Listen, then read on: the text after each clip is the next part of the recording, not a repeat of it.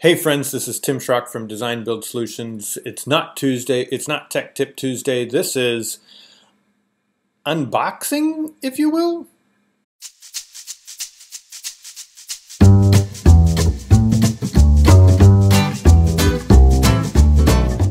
So we're unboxing Chief Architect X11.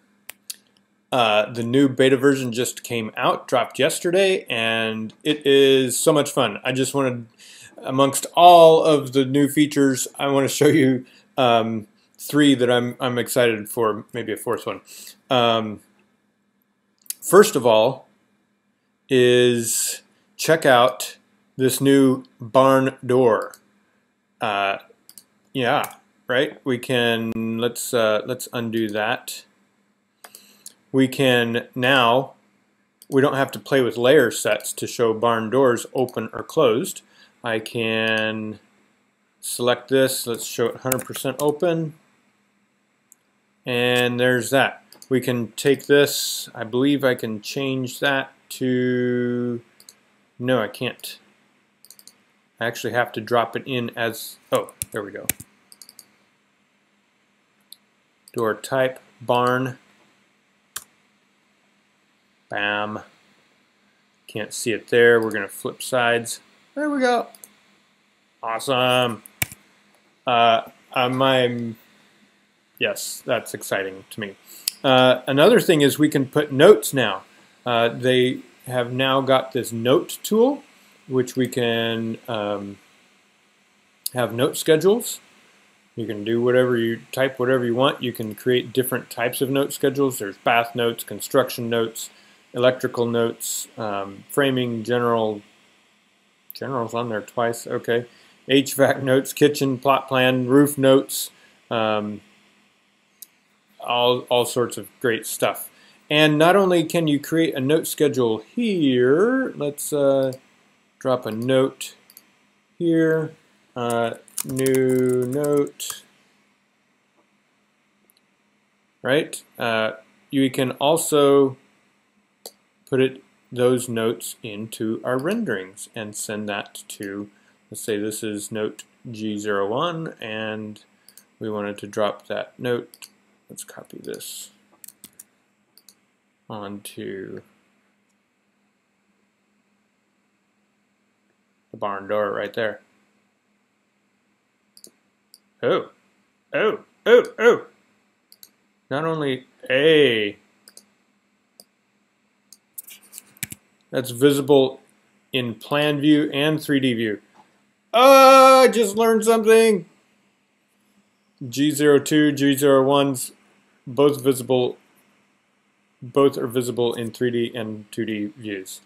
And you can move them around like that. Wow. Okay, I'm tripping right now. I've kind of forgotten what my next thing. Oh, I know what it is. Our tile, our material. So you can go grab a material off of the internet, right? And you want to make that that material have its own pattern. Watch this. No, I don't want it to have an earth pattern, right? Let's edit that. Pattern from texture. What? We can just do it simply, like so, or you can do advanced and change it and see what you got here, right? We could, let's auto compute our thresholds. You know, you can adjust things here. Let's not make it quite so crazy. Let's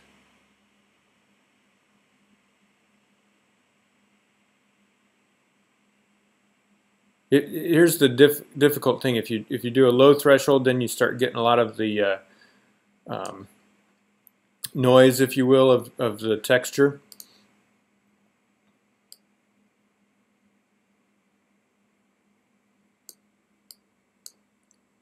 Let's see how good we can get it right. You can use a threshold factor or not.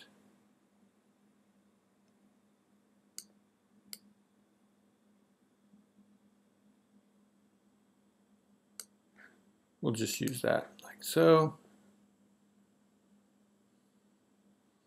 It's going to create that texture,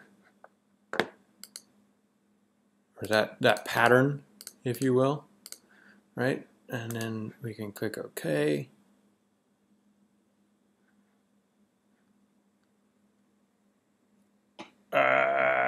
I'm so excited here. This is just one example. Let's see if we can't find a easier. Oh, there's a cool one, right? Let's edit that one. So I painted the material onto the object. In this case, I'm just painting onto the wall. I'm going to define material. So from here I go to probably 3D materials, adjust material definition. I've got it on my toolbar up here, and just click on that material that's on the wall. Pattern from texture. Let's see what we got.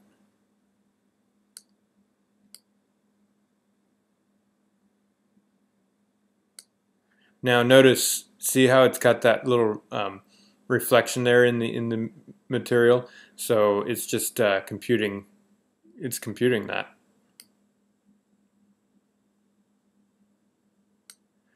That's okay. We're just going to go with that. Click OK. Whoops! It just crashed. I'll be back. All right, I reopened it. I'm going to see if I can't get it to work without crashing again. We don't want that material. We want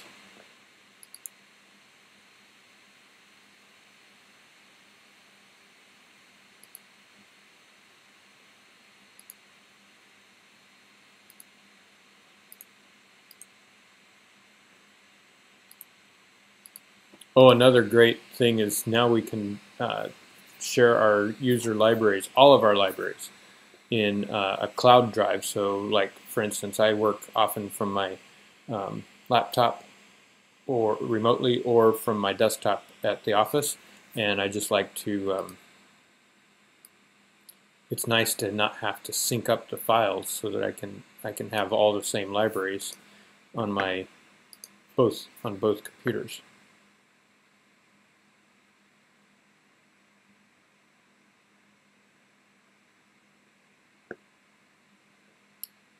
All right, let's take a section view. There you go. It's rough, but it looks a heck of a lot better than what we used to have, right? Okay, lastly, I wanted to show you this. So, right, F9, turn on our reference displays. What if we have more than two floors that we want to see how that it's all coming together right here on this point above the kitchen, right? I'm going to turn on my reference display. I'm going to hit my number 1 key, and I can add a new floor. So instead of, I could make this one be 2nd floor, and I can make this one be 3rd floor. Watch this. I can see both floors in reference. How that's coming down through there. Secondly, I've never played with saved plan views before until now. And I used to, I'm sure you've seen the videos where I would do my as-builts. I would create my as-built model for remodel or an addition project. I would create that model, and in plan view, then I would export that to a CAD detail, right? Copy those CAD details back onto their own layer, set them in the back, turn them gray, turn them, all that stuff. Now I've got set up a saved plan view where I've got existing reference. Yes, we're going to save the plan view that was previous, so I'm going to cancel this. we're on reference floor, and I changed this saved plan view of reference floor to include the third floor. So I want, when I change it to any of these plan views, or saved plan views, it's going to say, hey, reference floor got changed. Do you want to save that? Yes, I want to save that. Now, this is pulling up a different reference layer. I can reference another file. So I've got my new file is open, and I can reference the existing file. X11 testing is my existing file, and I'm going to match the current floor with a reference existing display layer set. That's a different layer set than my reference plan set, and I set that up purposefully like this. Let's go over to the existing plan here, and I'm going to go into, let's go into my working plan view here on second floor, and in here in my layer sets I've got a reference display layer set, which is my typical red. Reference existing display layer set has certain layers on. Why can't I? Let's go to working plan view. There we go. Existing display has just certain layers on, and all layers are gray dashed lines, because over here I only want gray dashed lines to come through. Okay, so when I reference this, you can see I've selected the existing plan model, I'm matching the current floor, and I'm choosing the layer set, reference existing display layer set, so that it comes through as gray dashed lines. Notice I changed this door from a hinge door to a barn door. I added this barn door, and now you can see where that the wall used to be here. That's why the gray is, the dashed lines are continuing on through that. I can go up, and I can see where, up in my floor, and I can see where the second floor used to look. This is what second floor looks like in my existing plan. Now, notice my roof is on in this existing layer display set. I don't want that.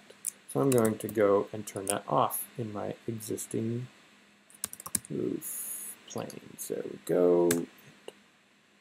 Okay. Just want the walls. There we go. So there's the walls of the, oh, you know what? I just remembered. I forgot a door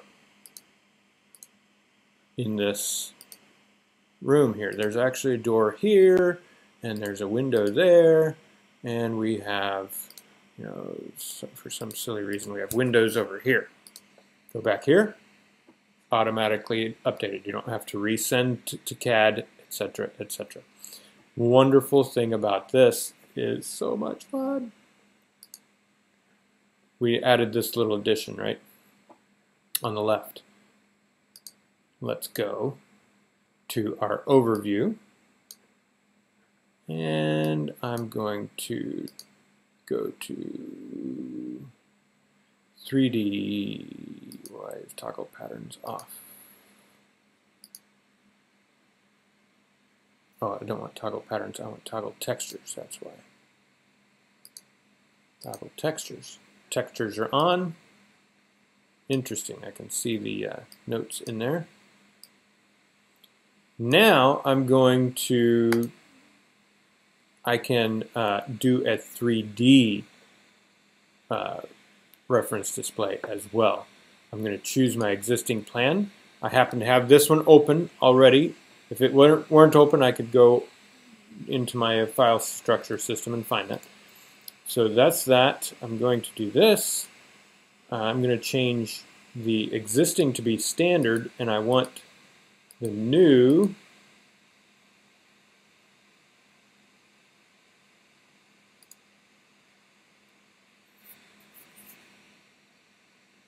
I want it vice versa.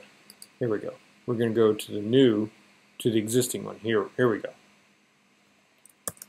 We're going to take a rendering of this.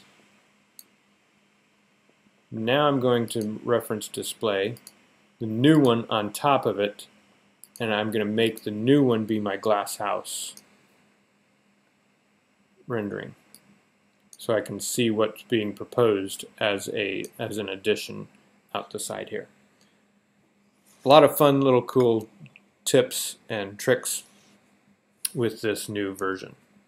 If you've downloaded X11, you can. If you haven't yet, you can. If you have their software support and assurance program good through March sometime, you can go to your digital locker and download that there. If you haven't updated that, I will be sharing some new tips and tricks from X11 in the coming weeks in my Tech Tip Tuesday videos. This is so much fun. I hope you have a great day, have a great week. We'll see you next time. Take care.